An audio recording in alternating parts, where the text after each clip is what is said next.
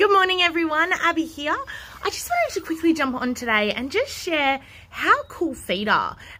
Yesterday I went and had some reflexology. Now I'm a reflexology therapist, but I also like to go, and get treated by other people as well. It's always nice to just sit back, relax and yeah, let them work their magic. Now what's really cool about feet, and you may not know this, is that kind of every part of our foot is linked with an area in our body.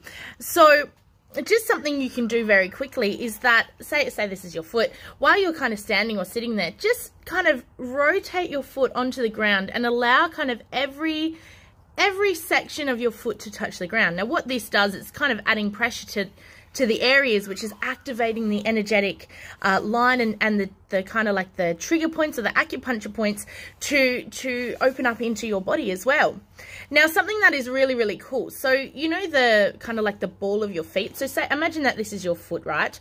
And this part here, so that big kind of cushiony part of your foot. Hi Christine, good morning.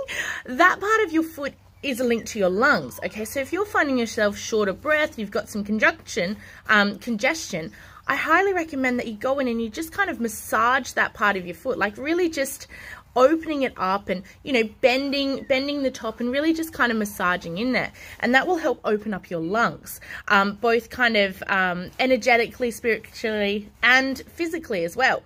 And then the next part of your foot, so kind of that soft part. So you've got the cushion part and then you've got that soft, the soft part in there, that is linked with kind of your bowels and your intestines and things like that. So, just kind of, you can just knead in there, just really gently kneading through, going clockwise and just kind of doing tiny little circles, and that will help massage in your bowels and your small and large intestines and into your stomach as well. So just kind of doing that is really nice.